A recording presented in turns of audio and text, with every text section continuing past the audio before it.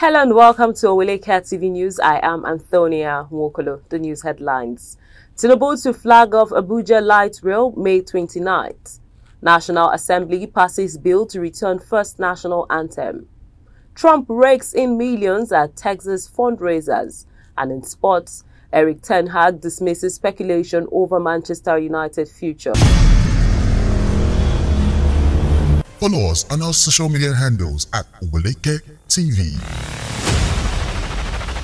Visit our website at www.oweleke.tv for a thrilling journey. Oweleketv, rising star at the fairground.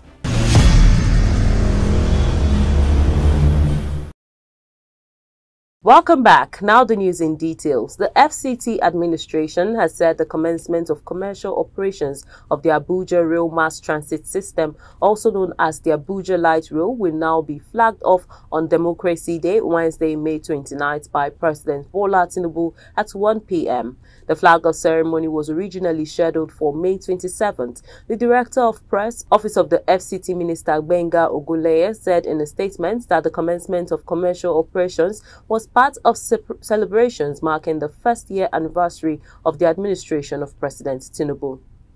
The federal government says the administration of President Tinubu is making efforts to reduce the cost of living and put more money in the pockets of Nigerians. The Minister of Information and National Orientation, Alhaji Mohammed Idris, made this known on Thursday in Abuja at the ministerial briefing on the first-year anniversary of Tinubu's administration. The minister said the administration came on the strength of renewed hope agenda and had started laying a solid and enduring foundation that would make life better for the people. He added that the commemoration of the administration's first-year anniversary offered the opportunity to present the government scorecard to Nigerians by telling the story of what had been done so far.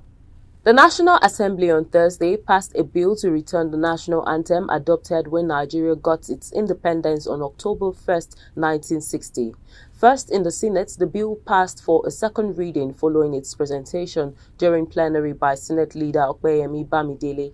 Before its passage, the senators held an executive session for almost 2 hours, which was presided by the President of the Senate, Godswill Akpabio. At the commencement of the plenary, Bamidele said those who were around in the 60s and the late 70s would attest to the fact that the anthem played quite a significant and crucial role in shaping Nigeria's national identity and unity, as well as engendered a high sense of value and personal belonging amongst the citizenry.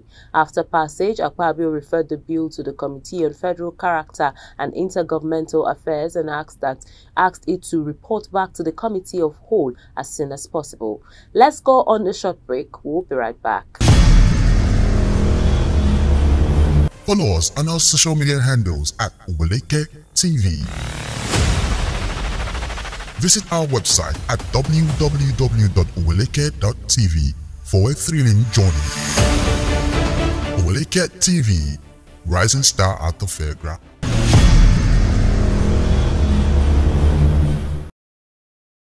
Welcome back. Vice President Kashim Shettima has said that President Tinubu's administration is targeting to increase the efficiency of tax collection in the country. He reassured Nigerians that there are no plans to impose taxes on them. Shettima stated this on Thursday when he received a delegation from the Chartered Institute of Taxation of Nigeria at the presidential villa, during which he solicited the institute's insight on attracting foreign direct investment through competitive company tax rates. The Vice President also met with the Chartered Institute of Stockbrokers at the villa, where he called for the complete overhaul of the system to attract more youths to leverage opportunities in the sector. He said the restructuring should include the strengthening of internal mechanisms to checkmate unwholesome practices by unscrupulous persons in the market. In an interview with State House correspondents after the two meetings, the president of the Chartered Institute of Taxation of Nigeria, Samuel Agbeluyi, commended the federal government for its efforts at addressing the challenge of insecurity. The Minister of the Federal Capital Territory, Yusuf, says the FCTA administration will build 10,000 low-income houses for the poor in the territory. Wike disclosed this in Abuja on Thursday during the ministerial sectoral update on the performance of President Bola Tinubu's administration in the last 1 year. He said that the project will be captured in the 2025 budget under the President Tinubu's Renewed Hope Cities project. He explained that FCTA would provide the needed infrastructure to build the houses and allocate them to people who could not afford to build, stressing that they were not for the big men. The minister described land allocation as one of the most difficult problems in the FCT land administration, adding that the department was infested with corruption. Wike frowned at the situation where developers asked for 300 hectares of land to build 20,000 houses, and after getting the allocation, they do not build the houses, but they allocate the land to people to make money. Kano State Governor Yusuf yesterday reinstated Mohammed Sanusi II as Emir of Kano, 4 years after he was deposed, saying the decision to return him to the stool is in the best interest of the state and its people. Yusuf, who signed the new Kano Emirate Bill into law, declared Sanusi's reinstatement as the 16th Emir of Kano and pointed out that the new law would bring unity to the people of Kano as well as foster sustainable socio-economic development. He issued a 48-hour ultimatum to the man who had replaced Sanusi, Aminu Ado Bayero, his brother Nasiru Ado Bayero, and 3 other former first-class monarchs to vacate their palaces and hand over all Emirates office property to the Office of the Commissioner for Local Government Affairs. But in a dramatic but curious turn of events, a federal high court in Kano State last night stopped the reinstatement of Mohammed Sanusi as the 16th Emir of Kano, as directed earlier by Governor Yusuf of the state. Up next are stories on the foreign scene after the break. Follow us on our social media handles at Oweleketv.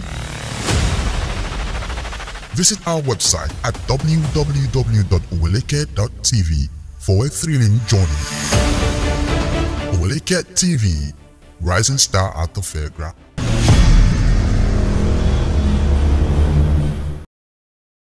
Welcome back. On the foreign scene, Republican presidential candidate Donald Trump raised tens of millions of dollars during a fundraising swing through Texas this week, promising he would support the oil and gas industry by backing new pipelines and restoring fracking on federal land. Trump has courted support from the energy industry with a pro-fossil fuel and anti-regulation agenda and regularly criticizes President Joe Biden's policies to accelerate the energy transition towards a low-carbon economy. The oil and gas industry has boomed under Biden despite increased regulation and the more climate-focused administration, making record profits and pumping more oil and gas than ever before. The industry has pushed back against Biden's ban on fracking on federal land, a recent halt in approving new gas export facilities. In entertainment, Sean Love Combs, popularly known as Diddy, was trending after a video of him assaulting his ex-lover Cassie Ventura in 2016 went viral. The hip-hop mogul took to social media to address the video, stating that he was a changed man and had gone to therapy. Cassie, in an emotional post, broke her silence and revealed that years of assault broke her, and she was focused on healing. In sports, Manchester United manager Erik ten Hag has said his sole focus was on winning the FA Cup as he brushed aside talk of the final potentially being his last match as Manchester United manager. United bowed out of Europe before Christmas and limped home in 8th place, their lowest ever Premier League finish, as speculation continues over boss ten Hag's future. Mauricio Pochettino and Thomas Tuchel are among the names linked with the Old Trafford hot seat as Ineos consider how to take the club back to the top.